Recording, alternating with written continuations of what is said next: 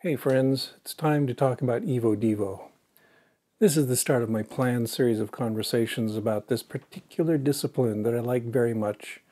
I'm taking this opportunity to talk about stuff that I enjoy, so it's going to be very much a personal perspective. You're allowed to disagree with me, and in fact, I'm planning to have live threads after every entry so you can openly argue. It should be fun. I thought I'd start with the most basic concept of them all. What the heck is Evo Devo? That's a good question, especially since it gives me an opportunity to be opinionated. So here's my cynical answer. Evo Devo is a label. It's a gimmick. It's PR. For a little context on why I'm saying that, it's because I suffered through a decade of being associated with another label as a new atheist. It was annoying because it brought a measure of media attention to a few people, but when you got down to it, it was meaningless. There was nothing new about this atheism. When we got together in our secret atheist cabals, we would all say, I don't know what's new here. I don't know what to say when the media asks us about it, but still, we ought to milk this for everything it's worth. So one of the giveaways about Evo Devo is when you see it called the new science of Evo Devo. That's about as significant as this new label on a bottle of shampoo. It's one of the oldest tricks in the advertising game. What's new about it? They don't say it's shampoo. Maybe they change one of the chemicals in it. I don't know, and I don't know why it should make me want to buy it instead of old shampoo. My shampoo also says it has an energizing formula. Maybe we missed a trick. We should have called it the energizing science of Evo Devo. Note, I'm disagreeing with one word in the cover blurb for Sean Carroll's Endless Forms Most Beautiful, but really, you can't go wrong by reading this book. It's an excellent introduction to the field, even if I disagree with some bits and pieces. In fact, if you haven't read it, maybe you'd be better off turning off this video and going over to your library and start reading or rereading it. I'm still going to have the effrontery to disagree with some parts of the book. Let's take a look at a small piece of the introduction. Carroll says, the key to understanding form is development, the process through which a single-celled egg gives rise to a complex, multi-billion-celled animal. This amazing spectacle stood as one of the greatest unsolved mysteries of biology for nearly 2 centuries. Well, longer than that, and it isn't solved yet. And development is intimately connected to evolution because through changes in embryos, that changes in form arise. Yes, enthusiastic agreement. Development is the core, I agree, and that's what I want to talk about today. I do disagree to some extent with what Carroll writes next. Over the past 2 decades, a new revelation has unfolded in biology. Advances in developmental biology and evolutionary developmental biology, dubbed Evo Devo, have revealed a great deal about the invisible genes and some simple rules that shape animal form and evolution. Much of what we have learned has been so stunning and unexpected that it has profoundly reshaped our picture of how evolution works. Not a single biologist, for example, ever anticipated that the same genes that control the making of an insect's body and organs also controlled the making of our bodies. Now, I don't mean to start off so negatively, but one of the things I want to do today is make a case that Evo Devo is actually fairly old as biological sciences go. It's not that new and represents an evolution, not a revolution, of our progressive understanding of biology. It also has not profoundly shaped our picture of how evolution works. That's just hype. It might be literally true that no one realized the extent of our shared genes across phyla, but in part that's because our understanding of what genes are has only relatively recently become something more than an abstraction. But natural historians are trying to identify a unifying principle behind the organization of life on Earth over 200 years ago. So it's a bit unfair to accuse Geoffroy St. Hilaire or Ernst Haeckel, for instance, with a failure of imagination, when their flaw was usually an excess of imagination, pushing the evidence beyond what was reasonable for their era. But still, what's great about it is that it represents a synthesis, the bringing together of the dual strands of evolutionary biology and developmental biology, combined with the amalgam of genetics and molecular biology. Rather than being revolutionary, it's more the natural outcome of the progression of science. After all, that unity of genes has been around for 1 billion years. It's just that we're only now acquiring the ability to see it. To do Evo Devo, you need to have an understanding of multiple complex disciplines, and you need to appreciate how they complement each other. That's the real power of the science. However, lots of sciences do that. For instance, biochemistry and evolutionary biology go together beautifully. There's a large literature on the evolution of metabolic pathways. It's fascinating and has brought a new understanding to our knowledge of life on Earth. We just don't have a catchy pop culture label to attach to it. Evolution is such a central idea to all of biology that you can take any subdiscipline in the field, say physiology or genetics or immunology or epidemiology or microbiology, stick an Evo in front of the name and you would have a valid subject name. And you'd probably be able to find researchers who are already working on it. Okay, one exception. If you stick evolutionary in front of psychology, you get a lot of junk science. Basically, the Evo in the name is redundant. Nothing in biology makes sense except in the light of evolution, a phrase I heard somewhere, which means that Evo Devo reduces to just developmental biology. If you can't get excited about developmental biology, which you should, then you shouldn't get worked up about Evo Devo. Which gives me an idea. I hear a lot of students complaining about taking biochemistry because it's hard and seems somewhat abstract and hard to relate to. Maybe if we called it Evo Biochem, it would generate more enthusiasm without actually having to modify the content of the course. See, it's PR. Nothing wrong with that, but just know that Evo is universal and makes everything cool. That doesn't mean that Evo Devo is superficial, though. To return to an earlier point, Evo Devo is a synthetic discipline. It brings multiple lines of thought together to generate new ideas. In addition to the obvious combination of evolutionary and developmental biology, Evo Devo also integrates molecular biology and genetics, and that's what makes it exciting, energizing even, that all of these approaches have multiplicative effects, creating a more powerful tool for studying biology. But the core of Evo Devo, the things that makes it unique, is development. It's why I'm in this business, and is what makes me personally excited about Evo Devo. And I have to explain how I ended up here. Probably the first big influence on me, and also on the biology of the time, was this book, John Tyler Bonner's On Development. I remember wandering through the bookstore at DePaul University as a first-year college student, bored because I hadn't yet taken a course in biology.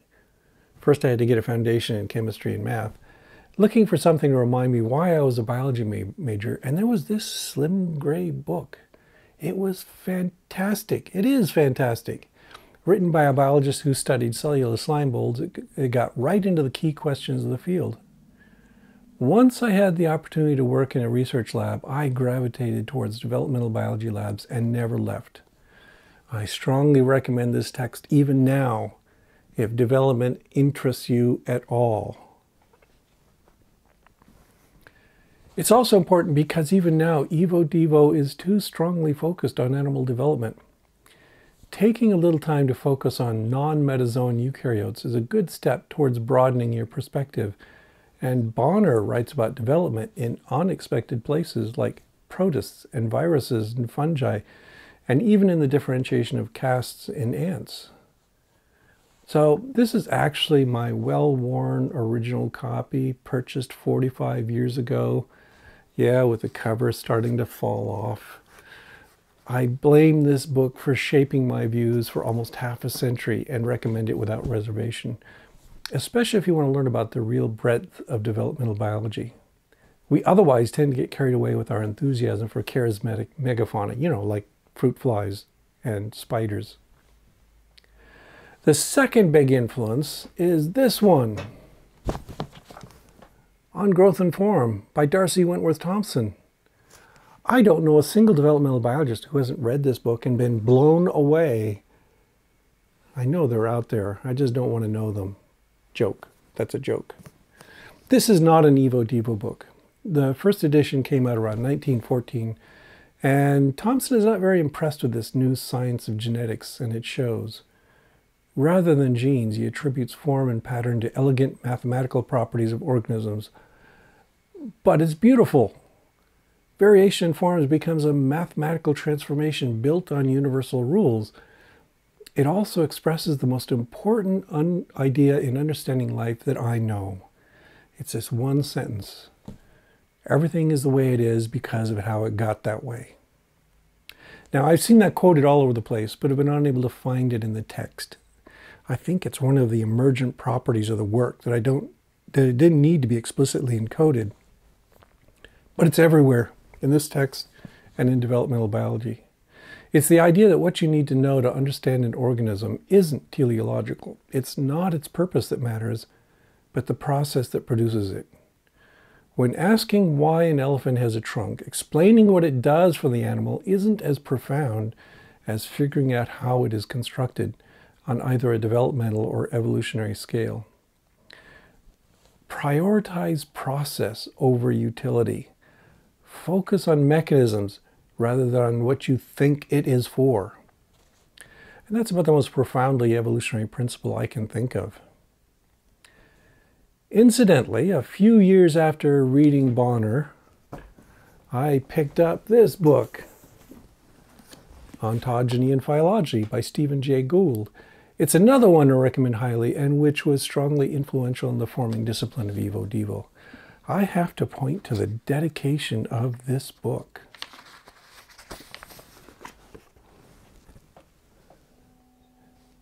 To the phylomorphs of Cambridge, the world and beyond, where Darcy Thompson must lie in the bosom of Abraham. Yeah, the intellectual lineage of Evo Devo is deep, and I do think it's a mistake to label it as new. There's another phrase I want to highlight, because it's also important. It was written in 1973 by Lee Van Valen, although I didn't read it until I got into graduate school. He wrote, "Evolution is the control of development by ecology." And that's also beautiful. And it ties the whole story together. Development is one piece of the puzzle, and you have to combine it with ecology and evolution to get the full picture. It only took me a few decades to appreciate the importance of this aphorism. It's why I've recently begun working on spiders, because they add variation, environmental influences to the study of development. And I'll be returning to this theme later in this series. Okay, I've been ragging on Sean Carroll about his use of the term new for a while now, and he's smarter than I am, so I should acknowledge that there is a sense in which he's right. The current implementation of Evo Devo is strongly dependent on the 1-2 punch of genetics and molecular biology applied to the long-standing questions about the development of form. And that combo is more recent. If I had to pin the emergence of that discipline to a single event, I'd have to say it arose with the saturation mutagenesis experiments of Christiana Nusslein-Volhard and Eric Wieschaus in the late 70s and 80s, and the amazing results they obtained. Of course, you can trace those ideas in those experiments back to Lewis in the 1960s and Bateson in the 1890s, but Nusslein-Volhard and Wieschaus ripped the whole topic wide open with some remarkable analyses. But I'll talk about that next week. Stay tuned. Click the subscribe button. So, a word about what I'm trying to do here. It's not as if having me lecture at you from a computer screen is an adequate way to teach. So something else I'd like to do is have a discussion with viewers about the ideas I'm talking about. So I'll have a live stream on Friday at noon, my time, to talk about this subject further, to take questions and to get feedback. Be sure to have read all the books I mentioned by then. No, not really. We can talk in a general way about the ideas. Don't panic, no homework, no tests. On Friday, I'll also post a link to the specific paper I'll be discussing next week. That's my plan for this series anyway. I'll do a solo talk about some paper in Evo Devo midweek, have a discussion about it at the end of the week, and also let you know then what I'll talk about the next week. And from now on, I will narrow the topic to some specific paper in the field, unlike this ramble through general background. We'll see how well that holds up after contact with the reality of YouTube and fickle audiences. Click on subscribe if you want to follow me and see how this experiment proceeds. In particular, I'll announce up front that creationists and conversations about creationists are not welcome here. Real science doesn't waste time with those bozos, so let's confine ourselves to the good, juicy stuff here, okay?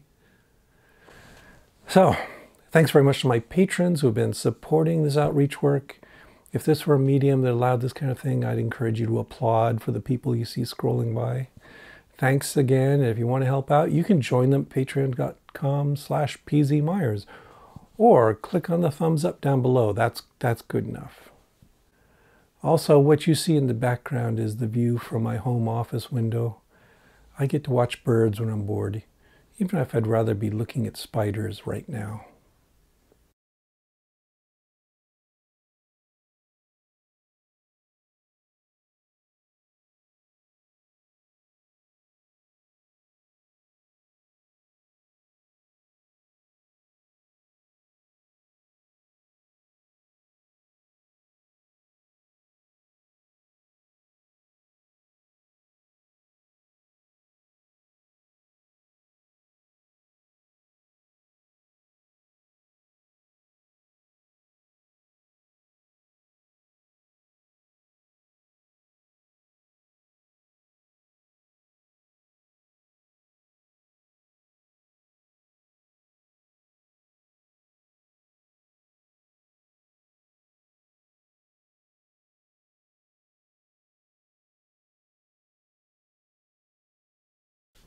All right, super duper hot tip.